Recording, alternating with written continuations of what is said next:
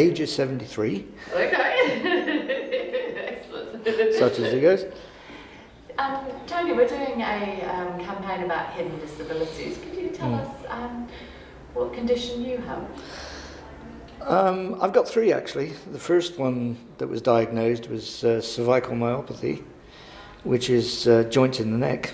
In my case, it's between C4 and C7. The 3 joints are fused together and also trapped nerves. So that's what gives me chronic pain, and it affects literally the top half of my body. And about 2 years after that started, I was told I actually also had fibromyalgia, which again, that actually causes all sorts of pain in the muscles, in the nerves, which affects the whole body. So it can come on very suddenly, and it can change from getting up in the morning, going in the shower, and fine, and the moment you come out of the shower, you feel like you've worked about 15 hours and you're absolutely useless.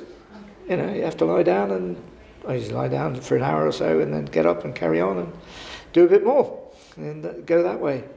But eventually from that, I also got osteoarthritis, which all seemed to come from the initial cervical myopathy, which caused pain right down into the right wrist. And now the right wrist is what was diagnosed with arthritis. So there's no cure for it. I have to live with it, so I live with painkillers, and that's it. How else does it impact your life? Tell us a little bit about what your life involves and how the condition sometimes either restricts that or limits it. It restricts it quite a bit, actually. I mean, I socialise very little. I used to socialise quite a lot. I used to be quite athletic. But from the age of 58, which is when this occasion happened, in fact it was on the 18th of January 2001, my social side of life is really severely curtailed, because you can't guarantee how you're going to feel. As far as evenings go, then I just write them off, because I can be totally exhausted by 8 o'clock in the evening, or even before. So, you know, you just take life as it comes, really, and you live with what you've got and you carry on. But there's not much else one can do about it. You can't exercise too much, because if you start doing any form of exercise, you find that it affects your joints, it affects your muscles and pain, so therefore you give it up. Wow. It's hard to really explain it, but no, it just doesn't work. And at the same time, well, work when I was working was very understanding, really. They used to keep a fold-up bed for me in one of our boardrooms, and whenever I wanted, I used to go off in that room, shut the door, and open the bed up, and I'd lay down for an hour, which would help me. But I found that I went from working 12-hour days to about 6, and then it even reduced down to less. And at one time I had to stop altogether. But then I got so annoyed that I couldn't work that it got me more upset and more stressed out, that I approached the state and the doctors and said, look, I've got to go back. So it was a catch-22, and I played with it as it was, and you know, did what one could. Sounds like your work was very understanding, which is great. So they were. I mean, as I say, it started in January 2001, but I actually stopped work in April of 2005 because I just couldn't carry on any further. And in fact, at the time when my doctor stopped me working, he told me he was amazed that I lasted that long. He only expected me to last about 18 months. So, being a typical Guernsey man, I'm a bit obstinate. And I enjoyed my work. I enjoyed the job. You know, I'd done it 30 odd years, so that was it. Great. So the key for you is you wanted to work. That gives you obviously the inclusion and reduce your stress in many ways from what you were saying. Oh yeah. But really, that flexibility is required, you know, around that to be able to work. Oh, we've got to. You know, without the flexibility, you would just get so stressed out, which would aggravate the pain and everything else. So to have a good employer is a major factor. Was everybody at your company understanding, or in the community? Could you tell us a little bit about having a hidden disability that's unseen? What were some of the responses that you would receive? Oh God, when I was having a really bad day, I've known to literally stand with my hands against the wall and literally hitting the wall with my head because the pain was so bad. But people used to just ignore it, and they just let me carry on and do my thing, and that was a good side, because you know, you feel you're so embarrassed at the time of what's happening, and yet there's nothing you can do about it. And the more people can just let you carry on and do it your way, then the better you feel. You know, You didn't feel judgment? No. Okay. No, I didn't. You know, I knew I was doing the best I could, and as long as they allowed me to carry on, then that was fine. And fortunately, as I say, they were quite happy. I was middle management at the time, so I suppose it helped. Yes, it's good. Brilliant. Oh, that's great. It's great to hear that about work. That's good for us to have some footage that isn't sort of negative, which is great. Yeah. Could you tell us a little bit more about the community, or friends or family, and how they would understand something that can't be seen? Well, as I say, the social side was curtailed quite a bit. As far as my family is concerned, yeah, obviously they were very concerned for me. They could see what I was going through, and but at the same time, they also knew there was nothing they could do about it. So I was quite happy just to be accepted, to left to do what I could. And that way I was quite happy. But you do feel pretty inadequate at times, you know. And, well, you don't talk about it so much because nobody really wants to know how bad you are, because nobody wants to talk about it. So you ignore it, basically. And I just got on the understanding that every day is a new day, and I start a fresh day every morning. And sometimes it's like last night, I didn't sleep at all. So I've slept about 1 hour since the night before last. But that's normal. Could you tell us a bit more about what's involved? We talked about chronic pain, but now you're talking about sleep as well. Could you, if you didn't mind, maybe sort of give us a list of, you know, I'm just thinking we're going to cut a lot of this. Yeah, what would be sure. great is to have little snippets. So fibromyalgia for you, what does the condition? Fibromyalgia in itself for me is the pain. You can get the pain in the muscles as well as nerve pain in most of the joints of the body. And when it is pretty bad, there's nothing I can do except lie down. And I've sort of been able to condition myself that when the pain is bad, I literally lie on a bed and I shut down. And usually I can lay on the bed for about an hour, and it sort of recharges me and enables me to get on and do a little bit more. But that's all you can do. You can actually do a bit, then rest, and then carry on and try and do a bit more. And you do it that way. I mean, I look after my wife at home, so therefore, you know, I've got to think of her more than I think about myself. You know, she certainly needs me. That's for the answer. No, I don't think it gets much closer than that. Oh. So some people talked about, you know, the pain, but also sleep and other things. For you, is it mostly the pain? Like, not. Let me just go back to my notes. Sorry. I think we had chronic fatigue, irritable bowel, bladder, muscle pain, vertigo, sleep issues. You know, like for yourself, is it mostly the pain? It's pain. It's the whole emphasis is you can feel absolutely drained within. You can change within a matter of half an hour from feeling fine in one respect to the next minute to be in pain or just joint problems. Hot flushes. Terrible hot flushes. I always thought women had that, but I mean I found otherwise. But no, I've got so used to it now, to be quite honest. You just take it as it is. Yeah.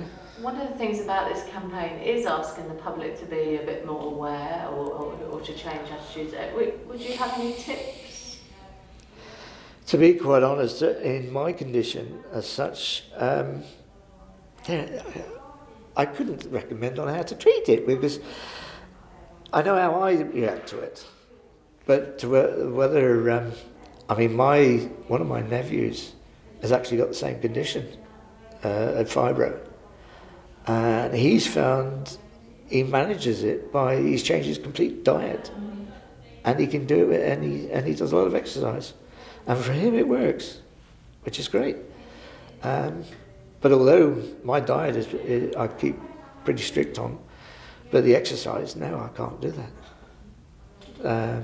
Certainly with the arthritis as well that's kicked in. So that cuts that out for me. Okay. But no, I find a rest to recharge the batteries and then get back on and do things and not give up. And that's the way I do it. Good attitude.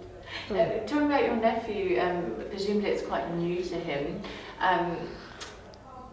Any tips you'd either have for him or tips for people interacting to understand the condition more? It can be hard for people to understand what you've got because the simple reason people look at you and there's nothing wrong with you as far as they're concerned. How do you get people to understand that you feel absolutely lethargic and painful and aching muscles? It doesn't show, and yet I don't know how can you get people to understand that? It's a very difficult thing. Most people with our condition tend to shut away and to say, like me, I'll go and lie on the bed and recharge myself that way to be able to carry on and do things. And you just make do. Thank you. That was a good little summary, isn't it? There, that's great. Thank you. So we're talking to it, and sometimes it sounds like I'm asking the same question. What I'm trying to do is make it short and distinct. So that's great. Anything else that you want to share? Anything about the GPs, or like what would help? The GP. My GPs, I must admit, with this condition, I've gone through 4 GPs. They keep retiring on me.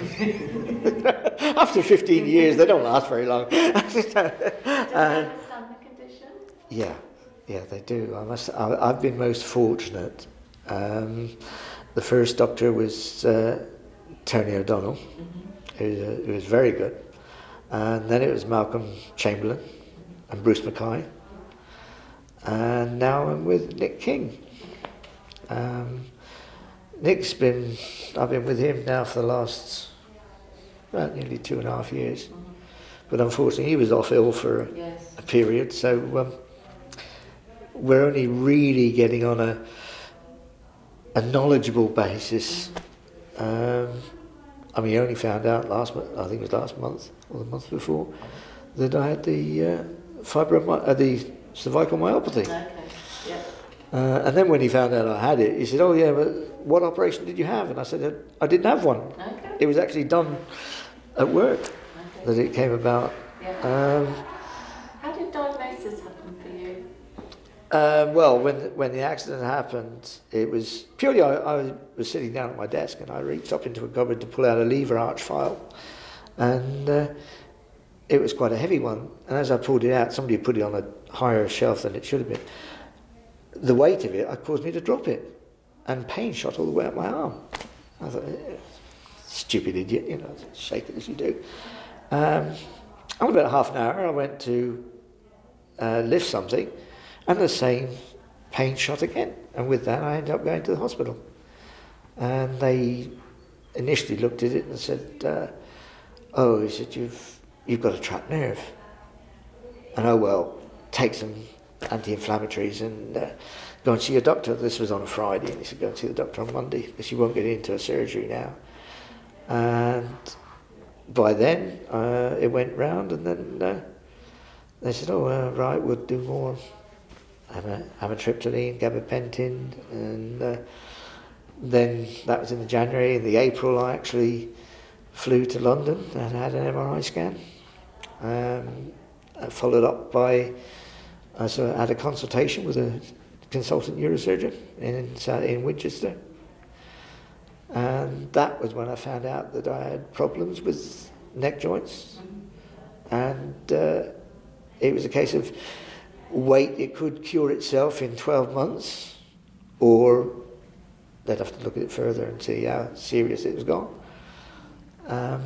In my case, I went back had another scan a year later, and I saw a different neurosurgeon, and that's when I found out that, I had problems.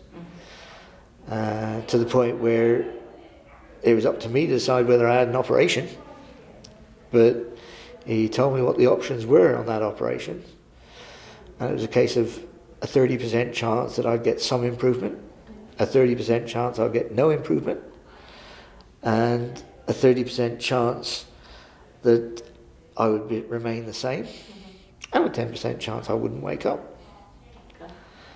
And I said, "Thank you very much, I won't go any further, because I'd rather put up with the pain and suffer that way than take those sort of chances on the table." There's lots of tests, right? There's no one test for fibromyalgia? No, well, to say mine at the time on that condition was the cervical myopathy. But then it was after that when I suddenly found that the pain, instead of it being just in the head and the neck and the arms, ended up by being in all the other joints on my body. And I thought it was just referred pain, as it was mentioned to me at one point. Malcolm was, unbeknown to me, trying all these different things and checkups. And that's when he turned around after about a 12-month and said, "You've got fibromyalgia as well." And so no scans for that, or blood tests? Or? Oh yeah, I've had blood tests and all that sort of thing. You know, I've literally gone through the mill on but there's no cure for fibro. And unfortunately with me, I've got 3 things and there's no cure for any of them. So that's why I've literally set my mind that you take it as things go. You know, it's my bad luck. That's what I've got, so I've got to live with it. A good attitude to it. Well, nothing else one can do. You know, if they can't cure you. I know one of the doctors turned around to me at one time and he said, "I bet you feel that the medical profession has, dealt you a raw deal and haven't done very well by you." And I said, "No." I said, I know this doctor very well, and I said, if you could have done something, you would have done it. Right. That's good to hear confidence, because normally it's the other way around. So yeah, no, he was the one that instituted me going to London as a private patient, and also on to Winchester. So I had no problems in the treatment I received. It was just unfortunate they couldn't do devil for me. Yeah. Brilliant. Do you want to just say your name for us? Okay, I'm Sam. Do you want me to say name as well?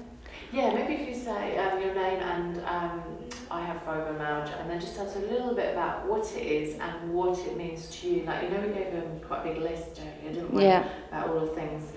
If you could, just say that, and I'll try and get all of that in one cup. Okay. Right, my name's Sam Sindel. I've got fibromyalgia, as well as a list of other things. I've had it since I was 4, so I don't know what life is like without pain. It can be depressing, tiring, very painful. So some days you wish you had cancer, because at least then, if you're going to die, you've got a light at the end of the tunnel. But with fibromyalgia, it's just torture. So you've got torture all your life and you can't see an ending. So it can be very depressing. That's really hard, Gosh, I think that's a really important point. I'd like to make a bit shorter. So if you say that Sam had fibromyalgia, and then the you know, the pain part, and just that it's a lifelong condition that is really hard to live with. Yeah. Shall I do my name again? Okay. My name's Sam Sindel. I have fibromyalgia. I've had it all my life, and it's a very painful, very depressing illness. Tell me about what it's like for you every day, Sam. Like, what are the things that are difficult for you living with a disability? Some days I wake up paralysed. I've got no legs, and it can take, say, 3 hours up to 2 days for my legs to come back. So I'm always panicking that that's it, I'm going to be paralysed. I fall over a lot because of the vertigo that comes with fibromyalgia. I fall at least 3 times a week. So I've got all my markings, and I always seem to land on my face. So it can be quite painful. So there's quite a lot of conditions with fibromyalgia. You mentioned the pain, fatigue. Yeah. Do you want me to go list of everything that I suffer with?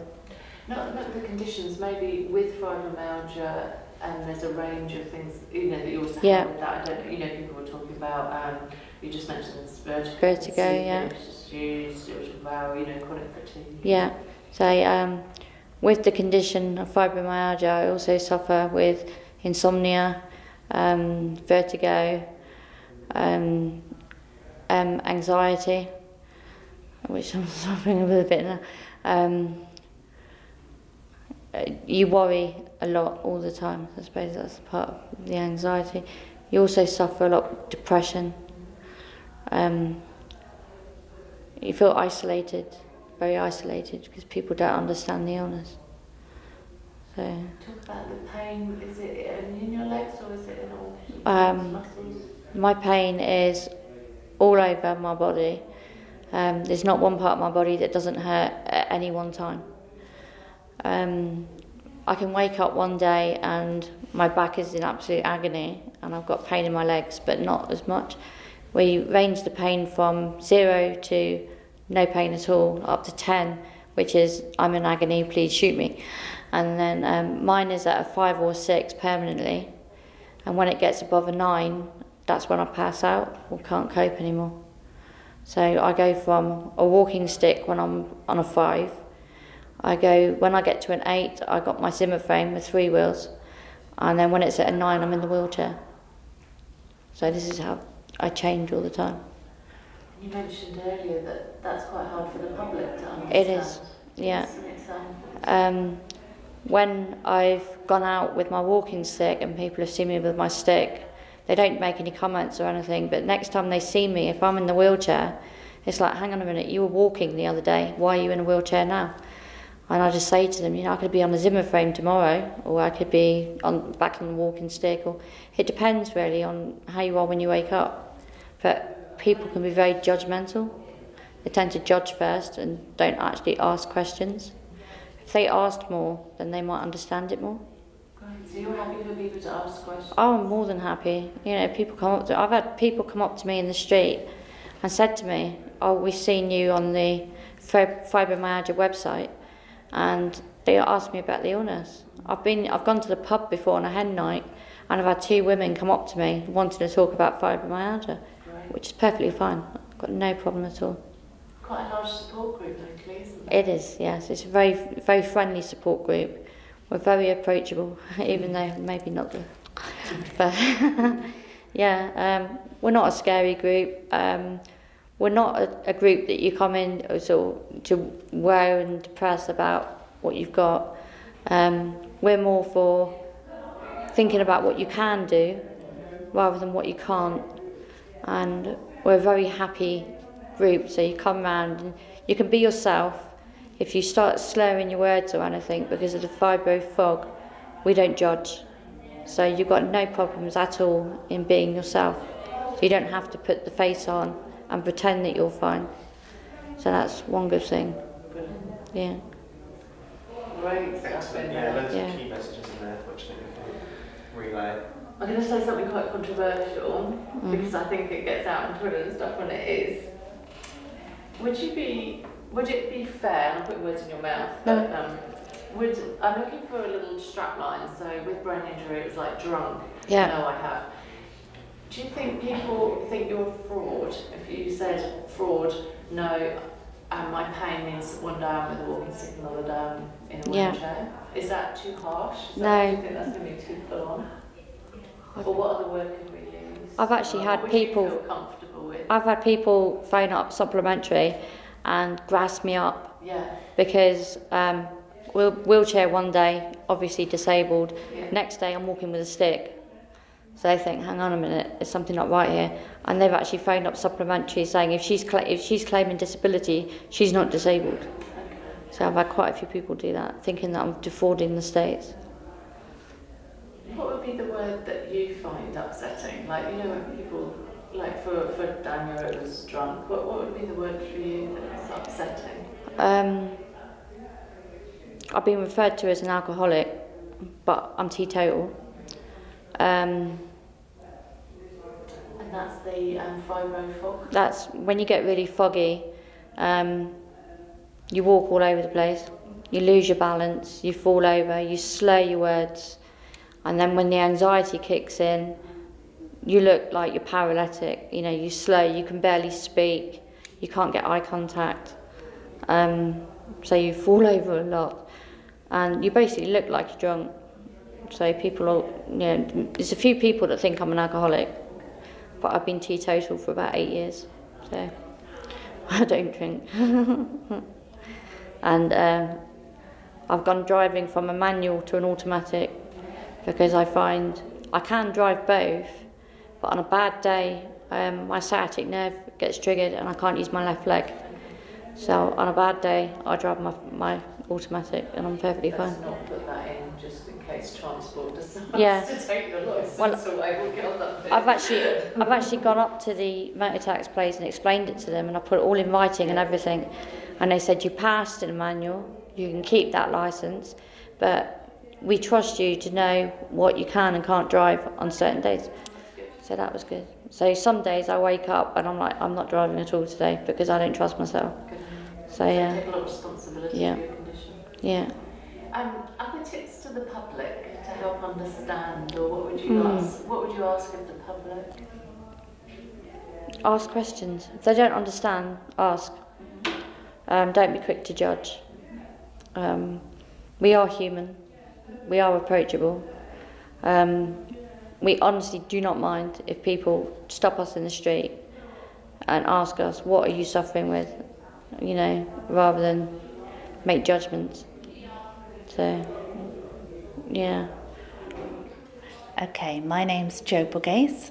I'm the coordinator of the Guernsey. Can't do it. I'm the coordinator of the Guernsey Fibromyalgia Support Group. The group was set up in 2007, and lots of members come on a regular monthly basis. What about yourself, Jo? Do you have fibromyalgia yourself? Yes, I have fibromyalgia. I was diagnosed just before I set up the support group. I didn't know anybody else that had the condition, and I thought, well, I need to know how this condition's going to affect me. I think one of the questions I asked the specialist that diagnosed me was, well, okay, you've told me what I've got, but does that mean I'm going to live a shorter life? How is it going to affect me? How's it going to affect my young family? And I went home and did lots of research, and I thought, oh, right, okay, it's complex. With that, you know, how am I going to live my life? And I think in order to cope with the condition, I did have to make some life changes. And how I talk to other people that have the condition now is that when I'm trying to explain it to them, is I often say, well, it's not life-threatening, but it is life-changing. That doesn't mean you can't learn to cope with it, and that doesn't mean you're going to have a lesser life because of it. So I think it's about trying to find ways that work for you, because everybody that has a condition, they have it in different variations, different forms, different degrees. And me personally, I find there's some months where I cope quite well, and I try to forget I have the condition because I want to be normal. I don't want to have a disability. I never asked for it. And there are other months where I struggle. And when I struggle, I rely heavily on those that care about me, my husband, my family. And it's important that they understand, because if they don't understand, they can't begin to help me. What would understanding mean? Yes, to understand is to know what the symptoms are and how it affects me. So sometimes when I'm talking, I'll forget things. I'll forget somebody's name, I'll forget what I was about to say, and not making fun of me, and just allowing me time to try to find what I was going to say. I think in the early days people used to joke and say, oh, Mum's forgotten again, and then they've learnt that actually I'm not putting it on. I haven't actually got dementia. I have a problem with my cognitive function, because fibromyalgia can affect your cognitive functioning, and trying to make me not feel silly. You know, I'm still young. I want to be as clever as I was before, but sometimes I do struggle, and so they try to support me in that. And if we get invited out, and I can't always give an answer as if I can go or not, and a good friend will keep asking you, invite you out again, and those that understand will say, well, okay, Jo can't make it this week, but we'll ask her next time we're going out, and maybe she'll come then, because they know that this condition hasn't changed the person I am. I'm still a fun-loving person. I enjoy having a good time. I enjoy spending time with friends, but sometimes I'm just not up to it. And if I dragged myself there, I feel I would probably ruin it for those others that are there, because I wouldn't be able to keep up with them. But the biggest thing is you pay for it in 2 or 3 days later, when you're at home and you can't get out of bed and you're really tired and you're hurting. And to me, I have to balance that. I have to weigh up what is the best thing to do. So I tend to look at my week and think, right, I've got a commitment there. I've said I'm going to do that. In order to do that, I need to make sure the day before is not too stressful, that I haven't packed too much into my diary, in order to cope with it. And that seems to work for me. It's not necessarily how I want it to be, but it works. It works for our family, it works for me. Thank you. You have a great attitude towards it, but we've heard from the others it's very complex. You've talked about the fatigue, you've talked about possibly sometimes of functioning. There's quite a lot of other symptoms around fibromyalgia. Could you explain some of those so people understand the complexity? Well, it's known as a chronic pain and fatigue syndrome, and the pain is it can be varying. Even for myself, sometimes it will be a dull ache, sometimes it will be a stabbing pain, and usually I get it in the muscles and the joints, and sometimes it's painful to walk. And the fatigue can be quite extreme, to feeling like, a lot of people explain it as like you've had the plug pulled out. So it's like a flu-like symptom that just doesn't go with rest. Normally with flu, you rest for a few days, you take plenty of water, fluids, and you feel better when the flu has taken its course. But with fibromyalgia, it doesn't seem to ease. So the flu, fogginess, headaches just carry on, and it tends to be, they call it when you're having a fibromyalgia flare-up. So the symptom can have, it goes in peaks and troughs. When I'm coping well, it's on its sort of plateau, and then when you have a peak, that's when you're having a fibro flare-up. And why you get them, it's not really known, but normally it's because you haven't paced yourself particularly well, and you've had a lot of events, even with the best will in the world of trying to pace yourself, we all know that things happen in life and you can't prevent them. So there'll be stresses, there'll be things happening with your family, work, whatever, and you can't stop those, so you have to learn to deal with those. But when you have a condition like fibromyalgia, something like that is enough to trigger a flare-up, and you have to just let it take its course, really. And how I personally deal with it is I try to rest. So for me, I take myself to bed, and as soon as my head hits the pillow, I'm asleep. So it normally means I'm very tired. And a lot of my friends joke and say, how can she possibly take herself to bed in the afternoon? It's a sunny day. But to me, that's the most important thing I need to do. It's my body saying, I need to rest. And after I've rested for a few hours, I get up and I feel a lot better and feel able to cope with the rest of the day. Thank you. You've talked about how important friendships are and relationships. One of the keys of this Hidden Disability campaign is to help the public understand what they can do differently. You've given us a few tips. Could you maybe give us a couple more about what you'd ask the public or the community? Yeah. Well, a lot of people that come to the support group, one of the biggest things they say to me is that they feel frustrated. They feel like people don't understand them. So I try to encourage them to bring along a partner, a friend, somebody to support them through the process.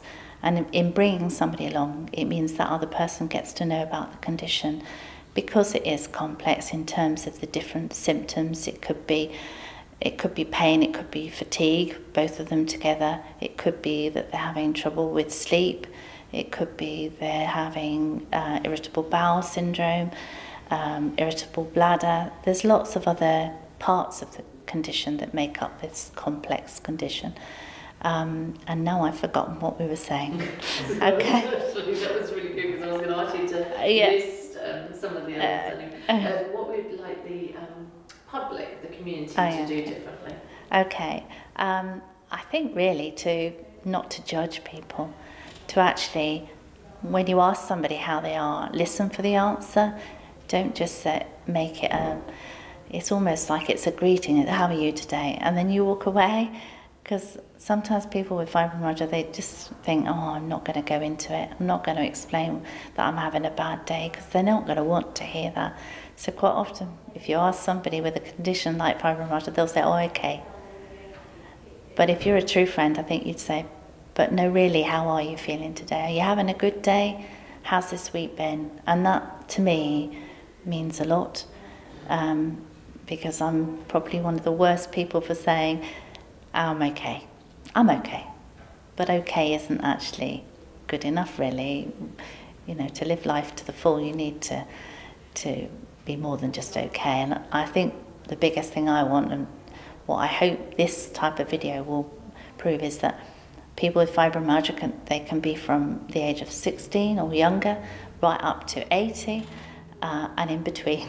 And to stop and ask people how they are, but really mean it, and to listen, and then maybe ask how you can possibly help. Because there's sometimes I think to myself, oh, if only they'd offered to help me with that, that would have been great.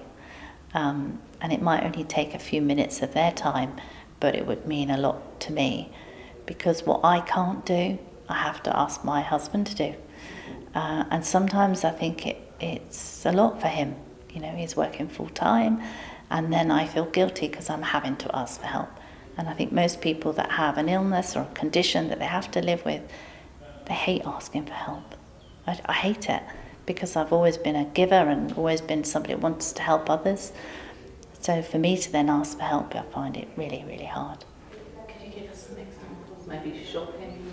Yeah, sometimes just doing the weekly shop. Now there's just my husband and I at home now. My children have flown the nest. But sometimes that's such a mammoth task for me. If I get up in the morning, I'm aching and I'm tired and my head's thumping, and I've got to go and do the shopping. And I find I get quite anxious about it, and I think, come on, I just need to do the shopping. But the way I get around it, I'll sometimes say to Dave, well, actually we only need a few things today. I'll just go to the corner shop. And he doesn't question it. He never says, well, actually it's going to be more expensive if you do it from the corner shop. he knows I wouldn't do it if I could avoid it. I would go and do a big shop, but sometimes I just can't do it. So I get around it by doing that. Other things, I might ask him to bring the washing in. I might ask him to do the washing. But I think I manage the basic things I have to do at home, because I'm one of the lucky ones that can do that. There's others that come to the group and they can't do the basic things. I can manage that, but then I have to think, what else on top of that do I have to do? And that's when it becomes difficult. And that's when I tend, like last night, David cooked the dinner. I was feeling tired.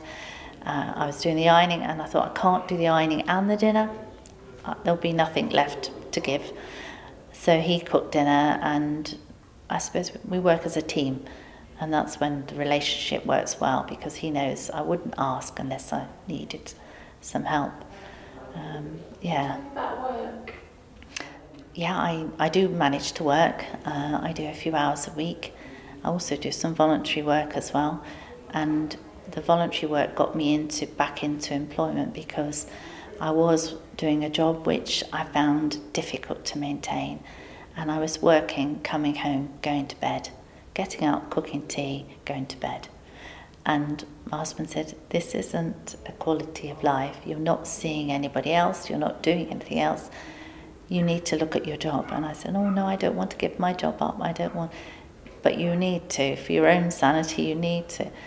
So I did think long and hard about it. It wasn't a job where I could reduce my hours. It wasn't a job where I could go to my employer and say, I can't actually do this role. Can you give me a different role to do? So I had to give up. And with that came a sense of failure, I suppose, in that I can't do what I wanted to do.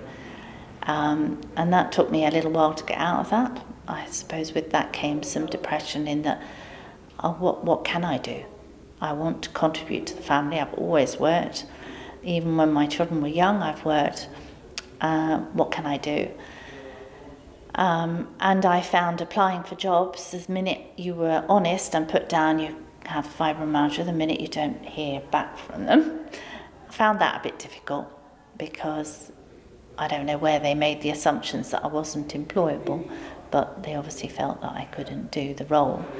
And so I've done some bank work. I literally get paid for what I do. It's worked well. I'm hoping it's going to become a more permanent contract. That's my hope that I've proved myself over the last couple of years that I am employable, as long as I don't do too many hours. And I think that's what I've understood. I do part-time. I think that's the best way of explaining it. And it works, because the days I work, I don't do too much before I go to work. And the days I have off, I can enjoy those. Yeah, so that's how it works for me. Right. I think that here really clear is that you're looking to live life to the fullest, and to do that, it's really about having to manage your day much more than anyone else would, like really. Could you just summarise that for me? I suppose I'm quite an organised person. So that maybe has helped. I tend to like to plan things. And so in order to cope with my day, I have to look at how I'm going to spend each part of the day. How am I going to spend the morning? How is that going to affect my afternoon? And in days gone by, I would have wanted to fill that day completely. And now I can't, because I know I've tried it. Believe me, I have tried it over the last 7 years, 8 years, 9 years, 9 years now, 9 years. I've tried to pack my days thinking, oh, I'm having a good spell, let's fill that day. And then you just pay for it. And I know that when I'm having a bad time, I don't want to have too many of those. So I suppose I don't like to view it as I'm in early retirement, but I suppose I haven't been able to work full time to the length of time I would have liked to have done. But not being able to work and having an illness, I like to look at positives. And having this illness makes me stop and appreciate things around me more. So when I was not working and I was trying to build up my my stamina and built up my fitness, because with fibromyalgia, when you have pain, it's difficult to exercise because you're in pain. And the fatigue means if you're doing an exercise class for an hour is quite difficult. It's virtually impossible. So I try and build up my walking and swimming, and by doing, say, 10 minutes, building it up to 20 minutes. And in doing that, I've fully appreciated what's around me. I love my family. I'm a grandmother this year, and I love my granddaughter to bits. And I suppose I've been able to spend more time with them. I enjoy the outdoors, so I've been able to appreciate what lovely island we live in. So I suppose there's, you have to try and find a positive out of it, I think. I hate it when people get so down that they can't see anything positive. And in the support group, that's one thing we try to do. If you come into the group on a day where we're having a meeting and you're feeling down, I just hope that when you leave, you feel a little bit happier than when you came. And if we've achieved that, then I think, we haven't got all the answers. I can't tell people what drugs they should be taking, what treatment regime they should be following. That's for the GPs. That's not for us as a group. But if we can listen and let people air their views, tell us how they're feeling, because sometimes people can't do that at home. They may not have anybody at home. So if they feel that within the group it's confidential, we're not going to be telling everybody how they're feeling, but it gives them an opportunity to express themselves. I've been to the group twice now. You meet on a Saturday. We do. 10 a.m. at St Martin's Community Centre. Third Saturday? It's the last Saturday in the month. We don't meet in August or December.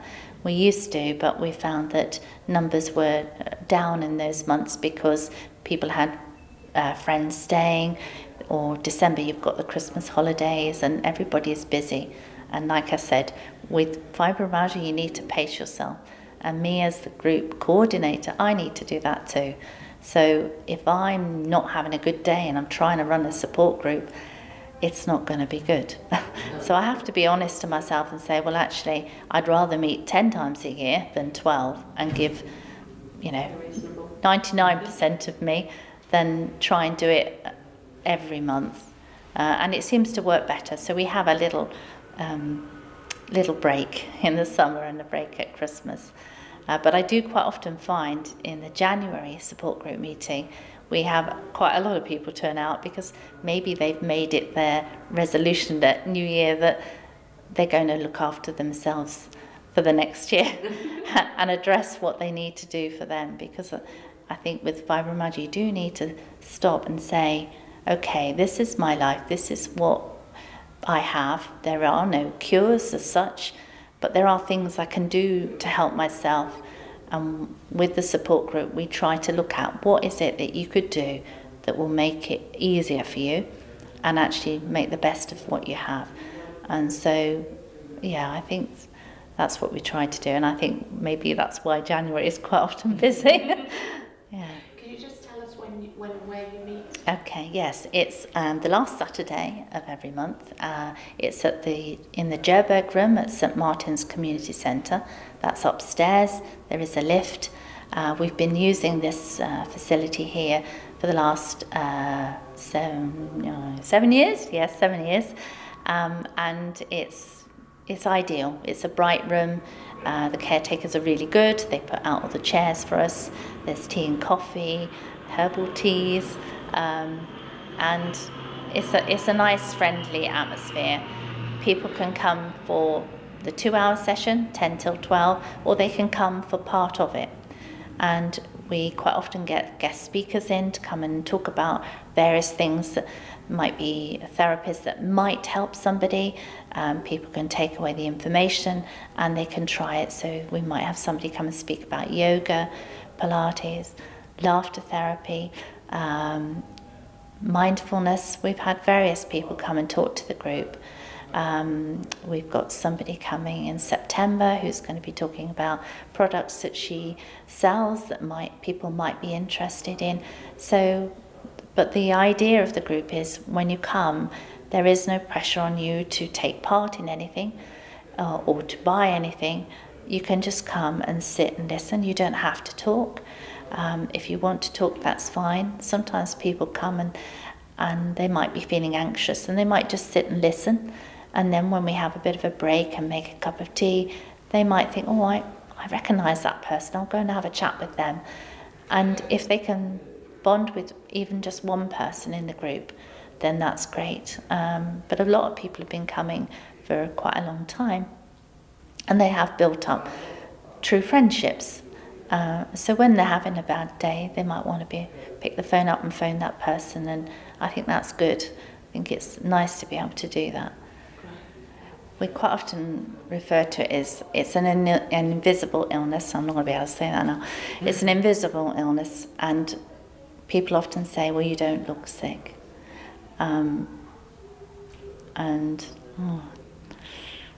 We have it as one of our little slogans, like, I don't know if I've got it out, because the girls put it out for me. I can put it here, like, people with fibromyalgia often look okay on the outside, but are definitely hurting on the inside. It's often referred to as the invisible illness, because it's an illness where you do not look sick. So Jo, tell us a little bit about fibro. Okay, well it's characterised by having widespread chronic pain amplification, so the pain that you have can vary, so it can be mild to very severe, and the fatigue. Those are the two main parts of it. But because it's a complex syndrome, there's lots of other parts or symptoms that make up the condition, and those can vary. We have a leaflet to explain it all because it's so complex. So it can be irritable bowel syndrome, numbness, weakness. Some people get intolerances, so they might be intolerant to extreme cold or extreme heat.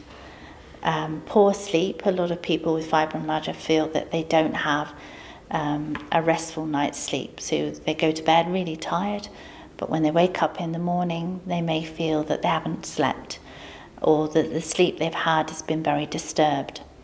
So we're not going into the deep REM sleep.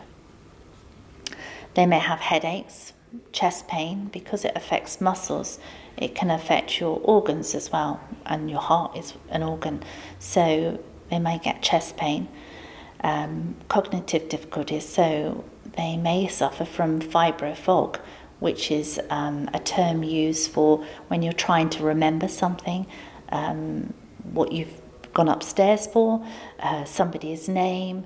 Quite often I'll be in the middle of a conversation and completely forget what I was talking about. You might have sensitivities to light, smells, temperatures, dizziness, and anxiety and panic attacks.